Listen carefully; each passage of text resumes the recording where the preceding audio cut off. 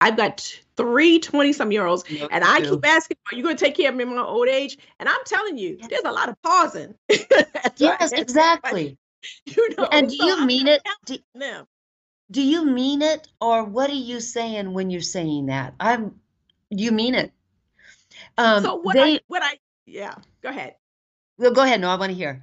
Sorry, I asked you No, the so question. what I mean is, actually, I mean, are they going to make sure they oversee my physical care and the money? Because my husband, we're putting away a lot of money because I'm not trusting them 20 something year olds to put out of their pocket. So that's actually what I mean when I say it. Yeah, But I think a yeah, lot of other adults actually do mean, are you going to like help pay for me? I And to know. your point, I don't think we can count on that.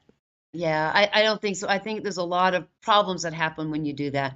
Launching your kids to be independent adults is the best thing you can do, and you being independent is really necessary. I hear a lot of my college students really freaked out about the way their parents manage their money. You know, their parents are kind of aging boomers, and they say, "I don't want to save like my parents. My parents never thought ahead."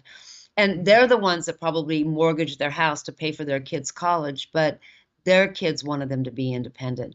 Yeah. So, and also to your point at the very beginning, and we're going into Christmas season, and this is when I become a humbug and talk about, what are the real needs and watch your Christmas budget.